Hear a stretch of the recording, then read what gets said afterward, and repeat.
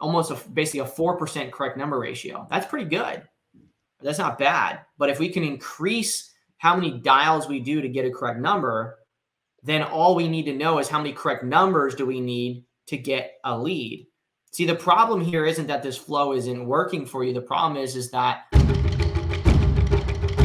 All right, welcome to the Real Estate Dojo podcast. Its acronym is RED, R-E-D, because we help trying to remove those red lines from your P&L. If you don't know what that is, look it up. Today we have Dylan Good. He's out of North Carolina. No, that's not where he's out of. We'll bring him on and we'll let him remind me. He virtuals in North Carolina and he's starting in Florida. As always, we're going to break down what he's got going on in his business. We're going to talk about the tools he's using.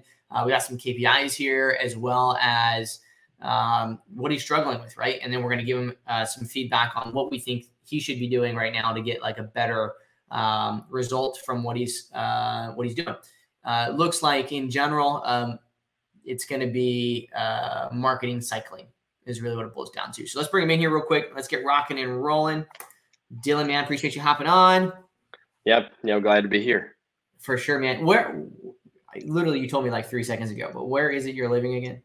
I'm in West Virginia. Oh, so, West Virginia. Okay, not North Carolina. West Virginia. He's in West Virginia, but you're marketing in North Carolina and you're starting in Florida. Right. Okay, we got it. And you've said that so many times too, like in the community and across everywhere, and it's ridiculous. Okay, cool. So I'm going to go through now and just kind of read some of the stuff that you submitted and just give people an idea, okay, what you're having trouble with. So what are your struggles in your business you're having? Please be as direct as possible is what we say in our submission form. And it's having trouble generating leads. Was cold calling about 4 calls a day and contact rate dropped like crazy. You switched to the niche Sensei flow process style marketing, which is essentially a process that REISift not created, right? But we kind of deemed it as a Sensei flow, which when you're doing sequential marketing and one-off marketing to really specific data sets. So you're using tier 1 data, which for you is your tax delinquent code enforcement, deceased auction data, and PFC data, which is pre-foreclosure, right? Right. Okay. Your VA would call a first attempt, then you'd send a text message. You would call a second attempt, a text message, and then a third attempt, and then a text message. No answer. I would send direct mail out, send records we couldn't reach to be skip traced through a different provider. We then would repeat the calls and SMS flow. And then if they still weren't reachable, they would be sent to deep prospecting. Deep prospecting meaning that you're researching siblings and digging into, all the other things that could be going on with this person that owns this property, and treat it as a go, no go, meaning never give up on that person. We would reach out to the heirs. We are 1 month in and haven't generated a single lead. Oh my goodness. What the hell? We are using air call for calling and SMS. What is your current business size? Let's see. It is just me and a VA. Right now we are doing about 1 deal a month on average, with the majority coming from your local market. The virtual market is where I'm having lead issues. So first bit of advice would be then don't do a virtual market. There's no point. If you're having lead issues there, then don't do it. Just stay in your local market. If you're getting deals from your local market, go deep in your local market. But that doesn't mean it's not possible, because there's other people probably in those markets doing deals. Okay. So tell me now, because I don't see it on here. Oh yeah, here it is. Okay. You're using AirCall, REISift, Propstream, and SkipGenie as tools. And your marketing strategy is Sensei flow for tier 1, AirCall as a dialer, REISift as the arms for data management. Okay. So explain this to me really quick. And I do see your KPIs here. We're gonna read those KPIs here in just a second. But what I want to understand is, like, where are you trying to get to? What I would really like, something about my market, my home market. It's a little bit of a strange kind of area, here in Charleston, West Virginia. So there's not a lot of investor activity. I fix and flip here. I buy and hold here. But wholesaling here is really, really tough because, including me, there's only like 3 main flippers in the area, and they source their own deals. So wholesaling is kind of tough. Not saying it's impossible. I just assigned one here, but as far as doing it to scale, it's not really doable here because there's just not enough buyers to support that. As far as, you know, doing flips like we do, or getting some cash flow properties, it's a good little rental market. The reason I went virtual was to try to build out a wholesaling business that I could essentially work in and build and scale to the point to where it's very lean and very efficient, to the point to where I can maybe spend, you know, 15, 20 hours a week in it, and, you know, be pretty comfortable and still kind of gain some back some of my time. Because obviously, you know, fix and flips, some of the stuff I'm doing is kind of longer money. It's not as quick and not as consistent, I guess, as wholesaling. So I wanted to build a wholesaling company to, you know, be able to build that consistency and know that I have, you know, 3 to 4 deals, maybe, or even 2 to 3 deals coming in a month. Because that, you know, I'm just really trying to get to back up to, because right now it's like, you know, the struggle. Even I get a deal, my bank account replenishes, and about the time funds go out, I get another deal, and it's just kind of playing up, down, and nothing consistent. So okay, so a couple things. Really, what you're doing is you're trying to wholesale in a virtual market so you can produce more active income. That's like the cut and dry version of that is that you're trying to have more consistent, you know, revenue in your business. The answer to that isn't necessarily wholesaling first and foremost. The answer to that is volume in general, right? Like if you had 10 flips, right, then they would all close probably. If you're bringing in flips in your local market every single month, then you would have it where it would trickle in, where you'd have consistent revenue. And even if so, on a quarterly basis, you'd be bringing in so much more revenue that it wouldn't be, you wouldn't be looking at it the same way. It's a twofold of management of money and deal flow. So, now, again, I'm not super familiar with your local market, if that's possible to get that kind of like flip volume, or if that many homes are being bought, you know, in your local market. However, you know, I sometimes want to challenge the thought processes of, you know, okay, we're gonna try to, you know, go into a specific market like Charlotte or somewhere just because there's a lot of, you know, houses there, and there's a lot of wholesalers, or there's a lot of investors there, and that's going to all of a sudden be the reason, you know, that we're going to be able to produce more revenue in our business. When a lot of times it's repeating the things that we're already doing that's working and just doing it better. And so let's kind of read some of these KPIs real quick. So December's KPIs were that you reached out to 380 prospects. So this would be equivalent, for example, for those that need the correlation, that would be like door knocking 380 houses, right? Out of those, 27 of them became go-no-goes, meaning deep prospecting. 89 of them were not interested.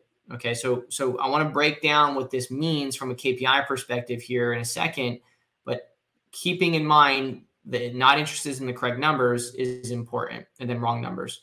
So not interested 89, correct numbers 128, wrong numbers 308, disconnected 1,078, SMSs sent 1,032.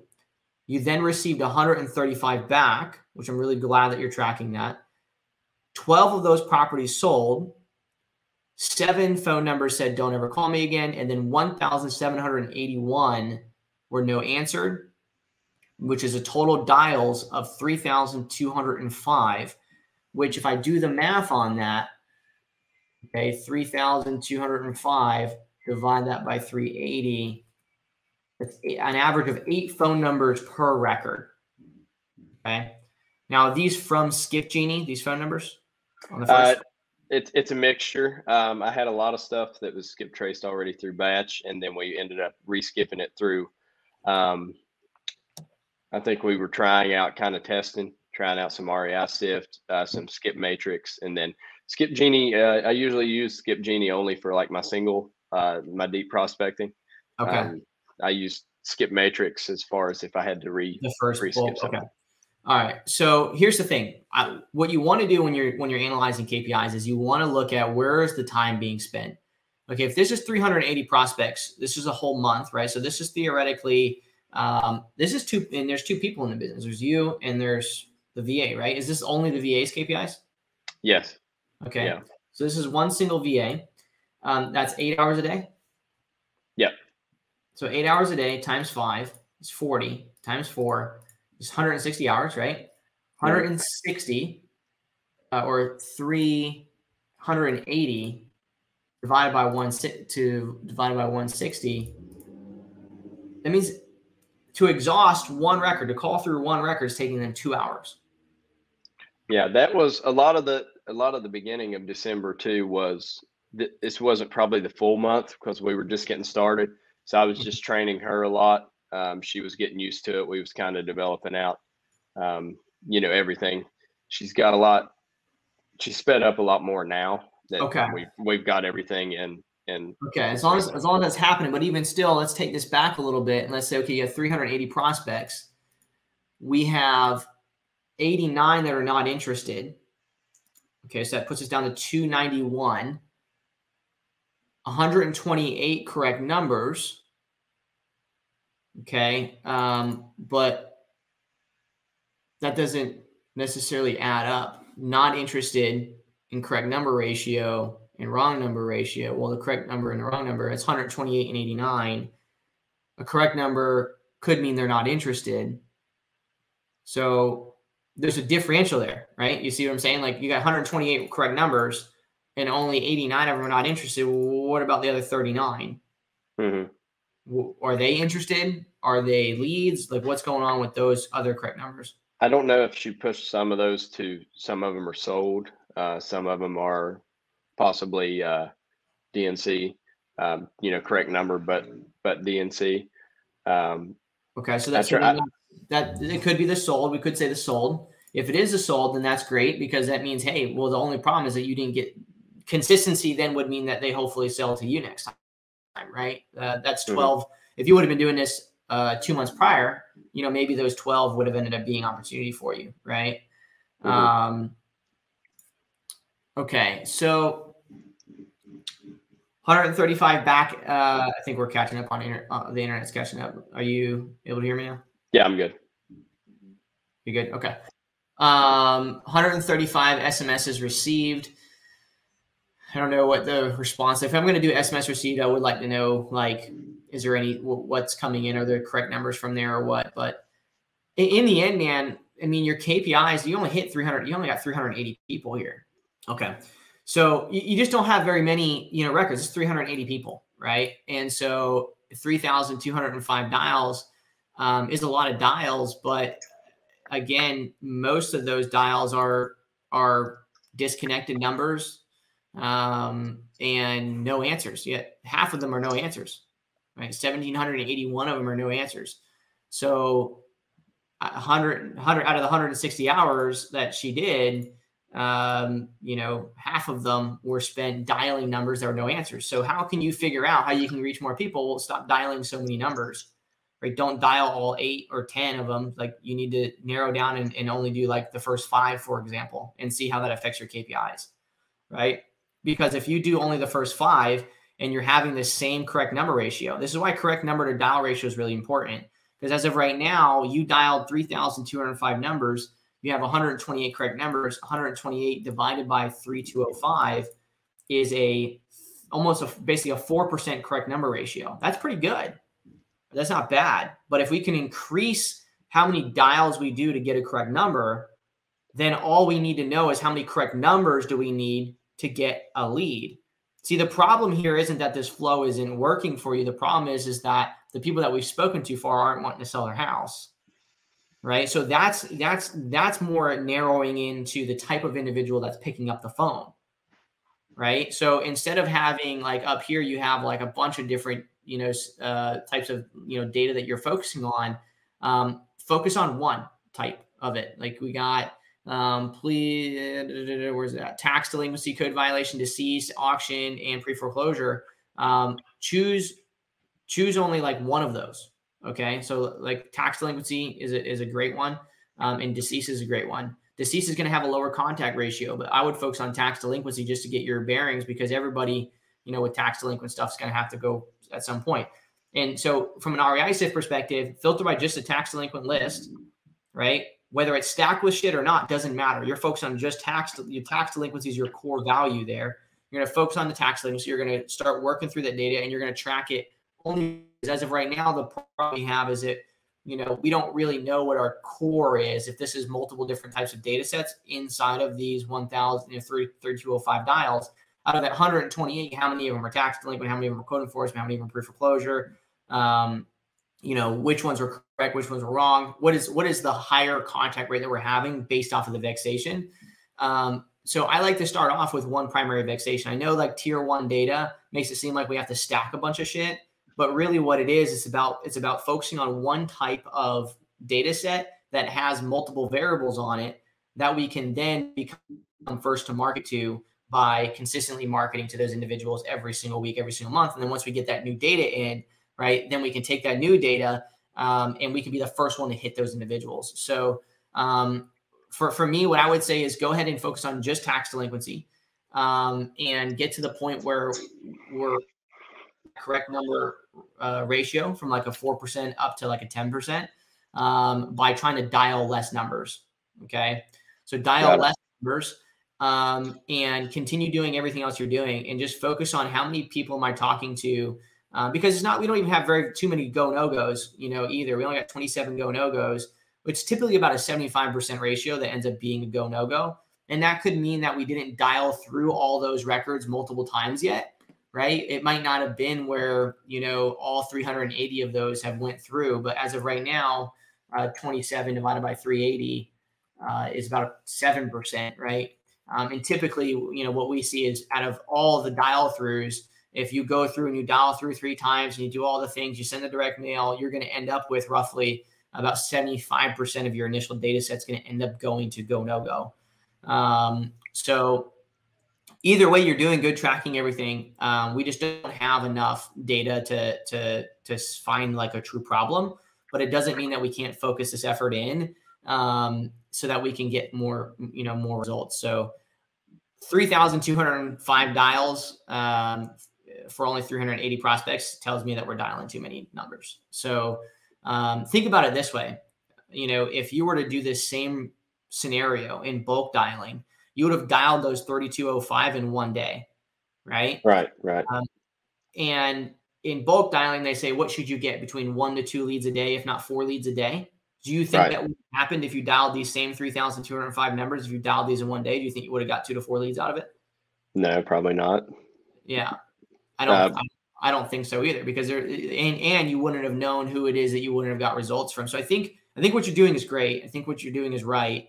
I just think that we need to narrow it down to a specific location in that specific market, be it Charlotte or whatever, and narrow in on tax delinquencies there in general.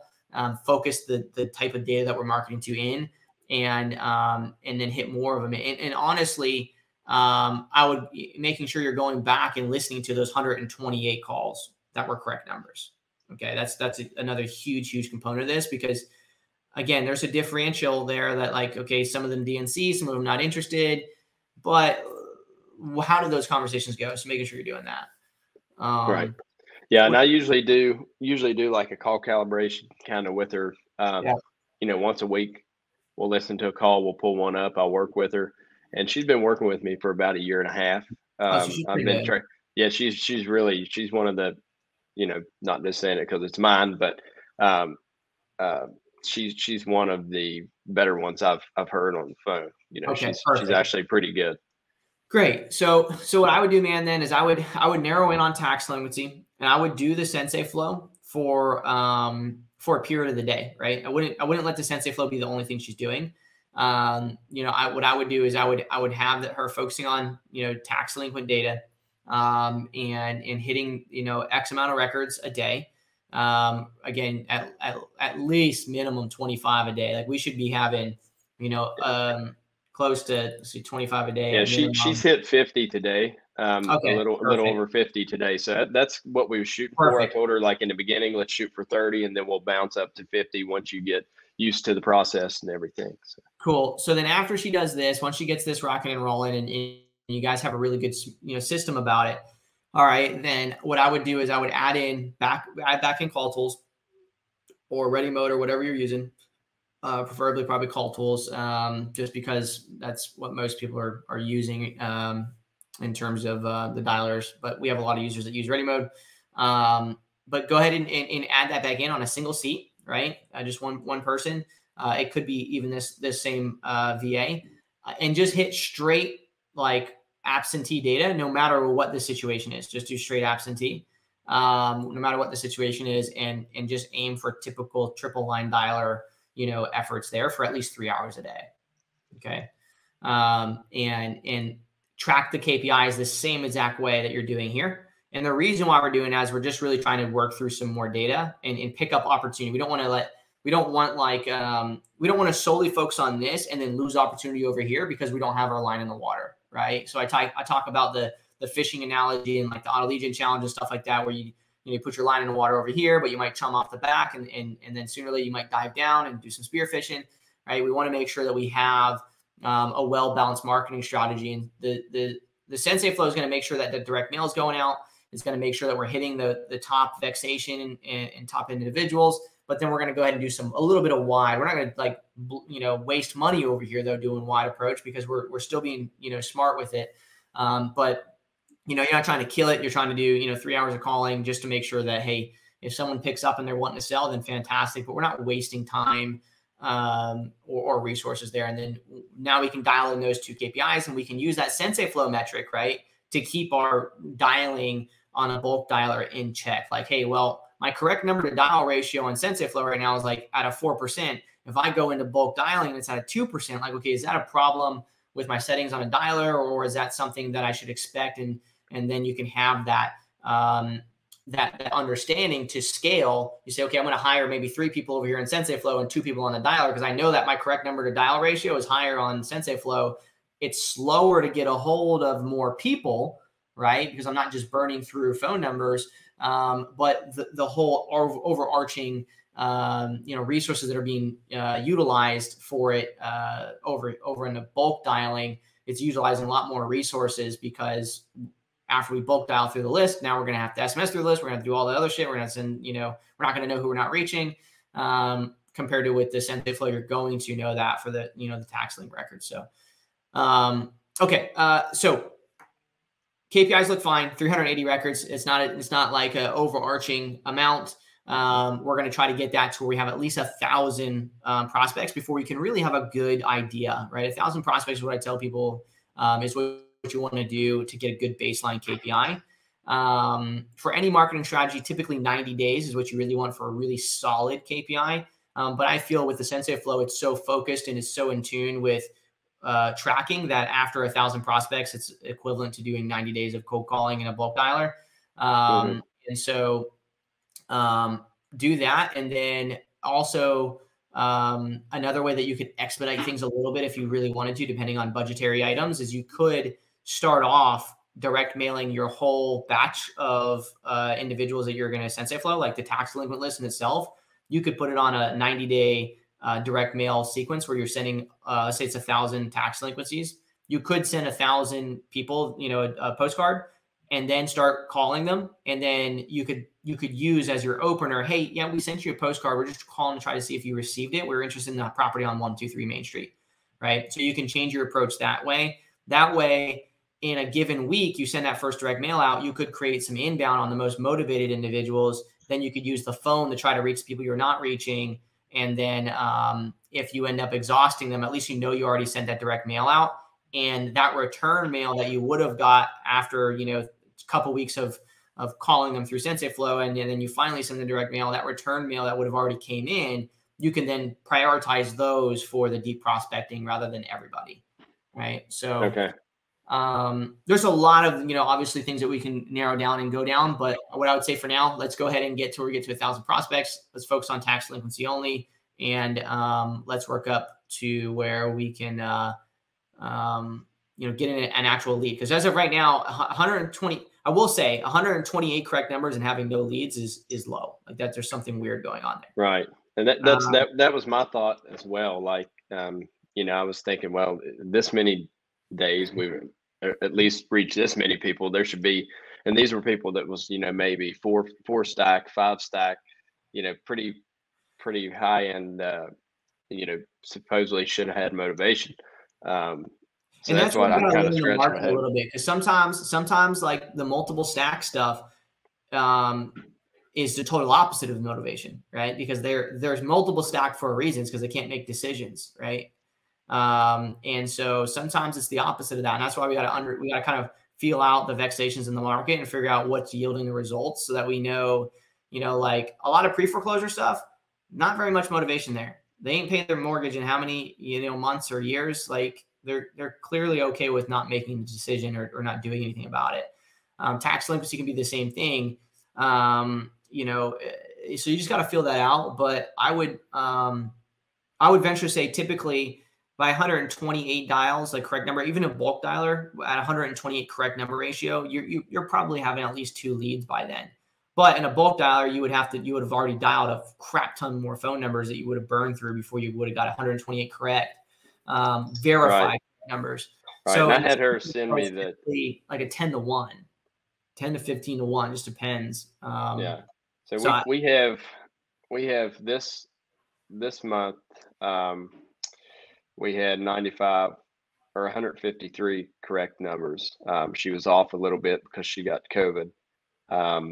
But we had 153 correct numbers, and that was we got 9 leads, but the 9 leads that we got was in West Virginia, was here in my home market.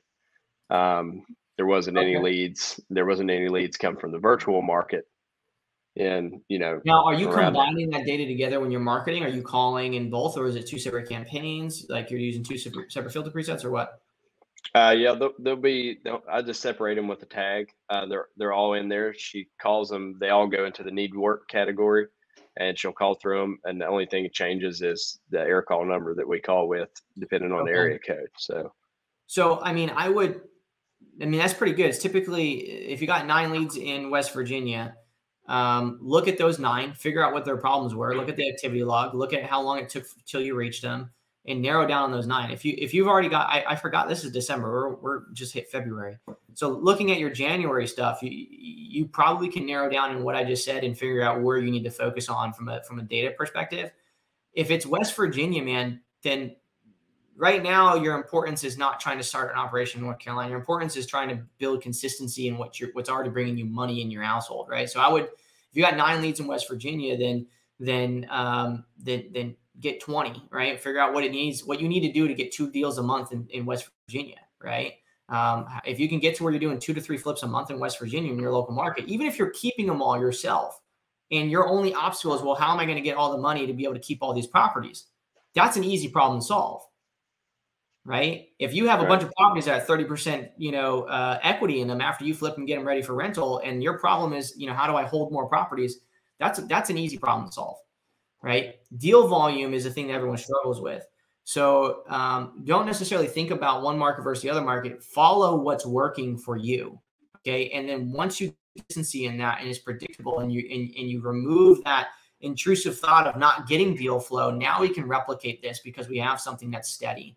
So look at those 9 leads, see what's going on. But 120, 150 to get 9 leads, that's pretty much on par. I think most of them was probate. Most of them was probate leads. Perfect. So focus on probate, and then probate's beautiful because what's beautiful about probate is people continue to die all the time, right? So and so what happens is once we get caught up with all that data, all that probate data, now we can figure out how much probate data can we bring in on a weekly basis, brand new in our market, and we can build really predictable business. Because if I know that on a monthly basis, I'm going to get 100 new probates, great. If I know it takes 100 prospects to get 3 leads in probates, then I know every single month I'm going to get 3 leads. And if I know it takes 10 leads to get a deal, then I know every quarter I'm going to get a probate, flip, for example, right?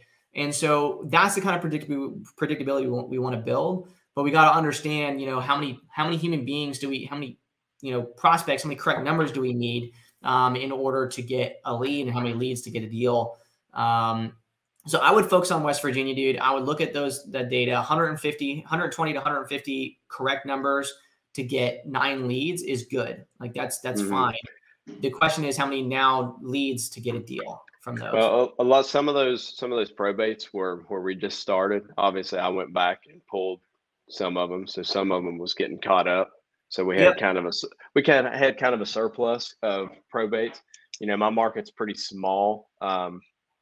Probably I market in 4 different counties here, Yeah. just to be able to get enough data kind of to find a motivated seller. We probably have 100 to 150,000 people in the 4 counties that I market to. Pretty small.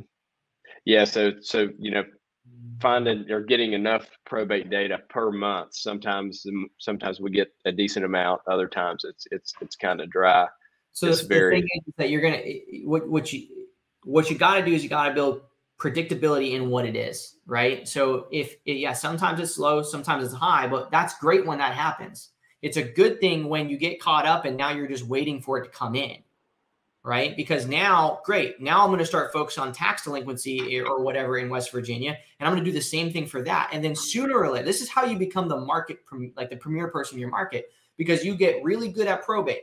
Now probate's locked in. I'm just waiting for the data to come in. As soon as it comes in, our SOP fires. We market to those people. The people that we don't reach get continuous direct mail, and we get our deals. And boom, I know that every year I'm going to get 10 deals from probate. Let's just say.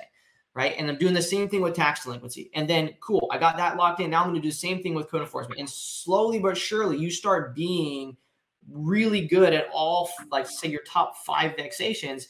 And it's not about probate being the number one thing that is making you the $1 million a year. It's about, you know, having everything right. Now, some people in some markets they can focus just on probate and they could, you know, crush it because there's a really huge population. But those people, what they end up doing is they don't only focus on probate, they focus on all this other shit. And then their businesses don't have sustainability and reliability because they're not just, you know, the probate kings. And so you're in a really good position. The fact that you have the capability to become so much easier market, you know, resilient. Right. And so what you need to do in West Virginia is you need to be that person in probate. You need to be that person in tax, you need to be that person in code enforcement, and then focus really heavily on branding. Right. And once you get all that locked in, be known as Dylan Good's company being the number one company, premier company to buy properties from in West Virginia, especially in those 5 counties. right. Well, let me ask you this. The data in this area is kind of hard to get. I haven't been able to find how to get tax delinquent data. I've went to the courthouse. You know, the only thing they'll give me, I went there multiple times, and the only thing they give me is, well, it's in the paper right before the auction. You know, and I'm like, well, I'm trying to get it quite a bit before that. I can get probate. One county's online, the other county, I have to physically go to the courthouse and get on the computer at the courthouse and pull the probate data. Yeah.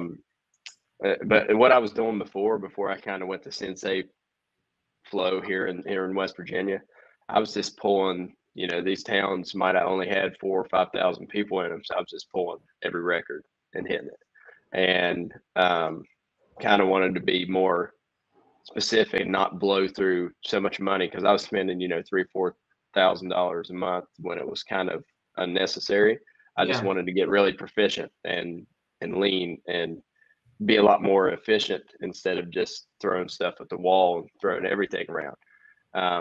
So what would you recommend here in this market when it's kind of hard? Like, I can't really find pre-foreclosure data. I can pull substitutive trustee on, like, you know, some of the county websites, but a lot of data is hard to get. Not a lot of code enforcement here.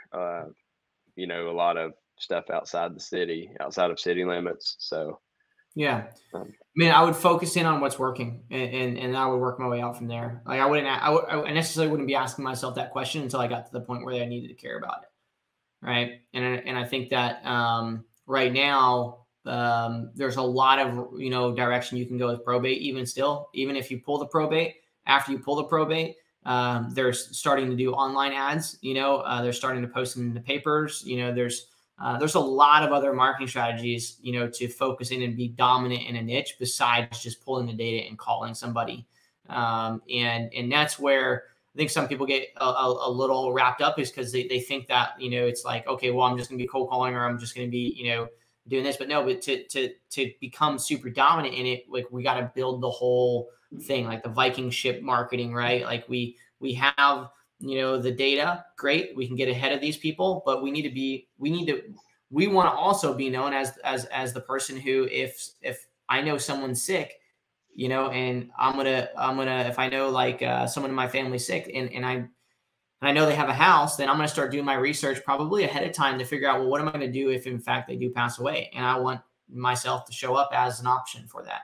Right. And so it's a balance between creating the ability to do outbound, creating the ability to get inbound, and then also just being known. And so I don't think that's really something to really ask right now. I think it's something that once it's the time to do it, then you can do it. But right now, I think you should narrow in on what it is that's working.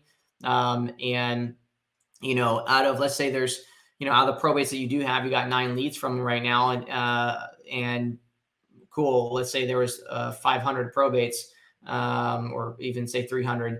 It's 9 that are leads. How many were correct numbers? What are the ones that didn't answer yet? Maybe my next thing is that I need someone to go door knock, or I need to start researching better. Like in lower markets, it's going to be more common that you might have to, you know, speak to more siblings, for example. Right. Well, the good thing about the probates that we have is they have the fiduciary's phone number from when they filled it out, right on the paperwork. Okay, so then here's another thing that just comes up then is that these are probates. These aren't pre-probate. This doesn't include the people who never filed probate, right? So that's another like layer to peel back. Like, well, where are all the people that have died, right, that haven't filed for probate yet because they don't, maybe the siblings don't even know the person died. Maybe they just don't know to file probate. Maybe there's squatters in the property, whatever the situation is. There's a whole another pre-probate deceased, you know, layer to this as well. Right. So I think that you can really narrow in West Virginia that you can crush it. I'm sure that like there's some people crushing it across West Virginia, some pretty big companies, I'm sure. There's not many in my area. I know there's some on the other end of West Virginia up towards Maryland in the Eastern Panhandle. Yeah. I know there's some guys up there. In my area, there's not a whole lot going on. Like I said, I know I'm friends with pretty much the other 2 main flippers in the market here. How are they getting deals? A lot of them's doing direct mail. And I know both of them's doing direct mail, and one of them focuses on probate, you know, with direct mail a lot. And a lot of times they'll buy from the auction too, the foreclosure auction. So you got to get ahead of whatever deals they're getting, right? Look at when they get it. When you hear that they get a flip, look at it and figure out what's the history of that record. Like, how come it's not yours? Because that's the other thing. Like, even if there's only 2 other people doing it in your market, let's say they're getting 10 deals a year each, right? Like, right. That's I know one did close to 50 deals last year. Well, fuck, dude. There's plenty, dude. There's plenty in the waters in West Virginia. They do 50 deals, then you could fucking do 100. Right. See what I'm saying? Like so focus in on how you can really do that. Like it's a slippery slope, especially as a 2-person operation trying to branch out into another market, man. Like it's very slippery. It's a lot of attention being shifted over here. There's a lot of KPIs we're thinking about over here. There's a lot of things that we're thinking about. How can we, you know, create revenue over there?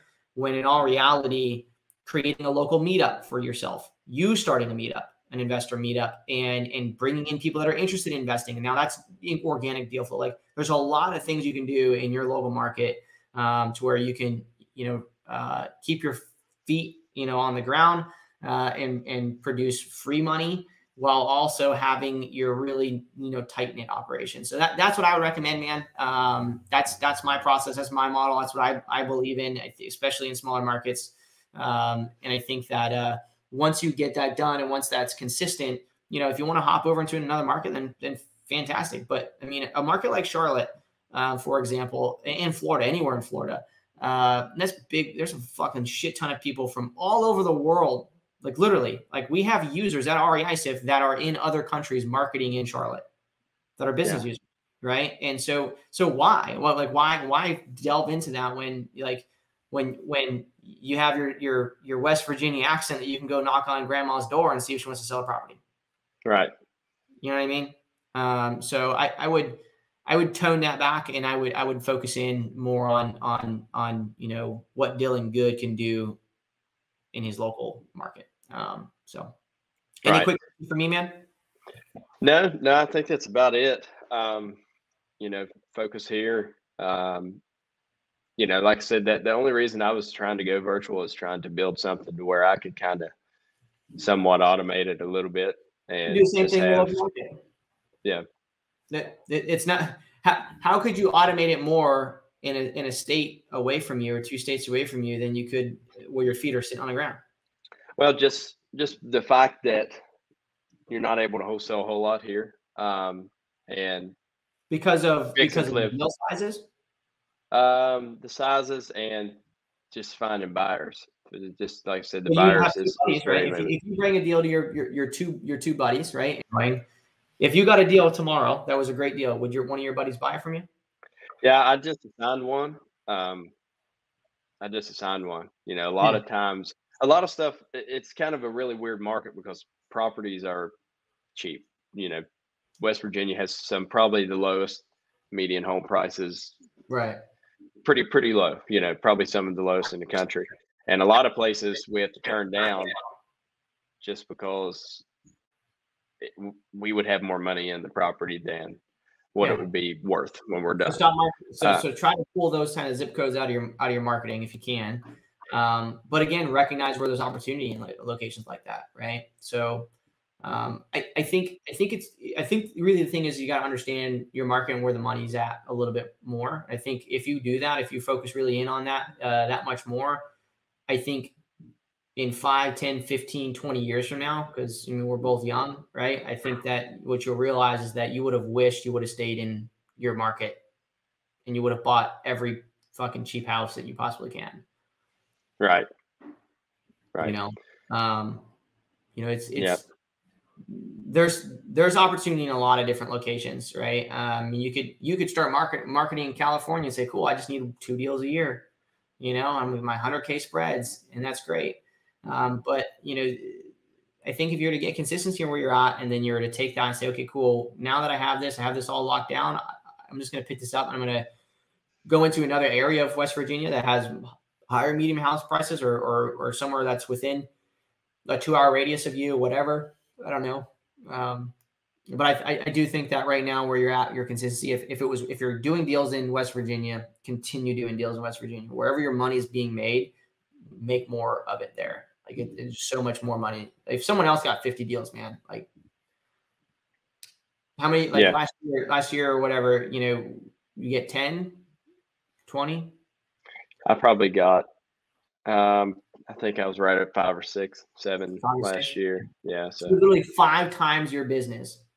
You could 5 times your business. It's not the location that's stopping you, right? It's something else. And so let's fix that. If it's bidding at auctions, then what's stopping you is probably revenue to buy from auctions, maybe. So fix that. Yeah, that I need to find, more private money.